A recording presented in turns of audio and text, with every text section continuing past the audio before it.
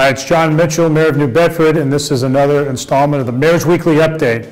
So I just want to talk about vaccines this week because they've been in the news. And obviously, there's a lot happening. It's the focus of our work these days. It's on the front burner. So the vaccination effort is going relatively well. When I say relatively well, we're getting more supplies into the city, more doses from the federal government, which is really good. And we've been able to push through a number of people at the vaccination clinics around the city, at the Andrew McCoy Center, as well as the EPA terminal on the waterfront, and then there, of course, the other sites, the mass vaccination site over at Circuit City, as well as the sites that South Coast Health is running, as well as others, pharmacies and such.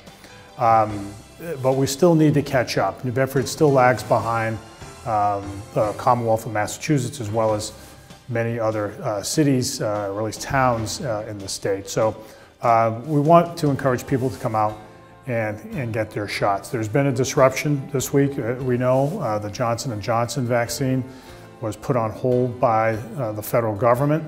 And so that will slow things down a little bit, but we're still getting doses of the other two vaccines into the city. So it shouldn't hold us up too much.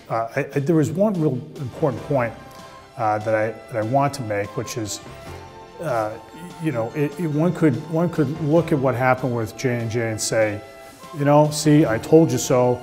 The vaccines are not safe, and I think, and I get that. I get where people are coming from who might view it that way, but I would submit that it's worth looking at it completely the opposite way, which is to say, the federal government looked at this and said 6 women out of nearly 7 million people who have received the J&J vaccine became ill. Now, look, obviously, you know, we want to make sure it's safe, 100% safe, of course, but a 1 in a million possibility that could happen, right? It's actually greater than 1 in a million.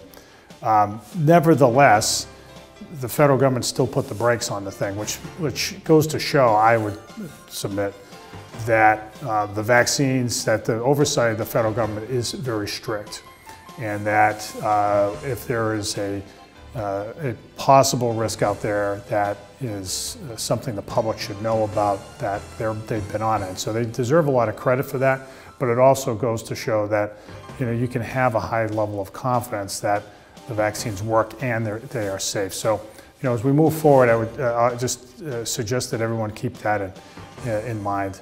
If you need to get a vaccine, you can obviously, if you're up for your dose, and everybody will be eligible starting on April 19th, you can, of course, go to the state's website and get an appointment at a location in the city or around the city.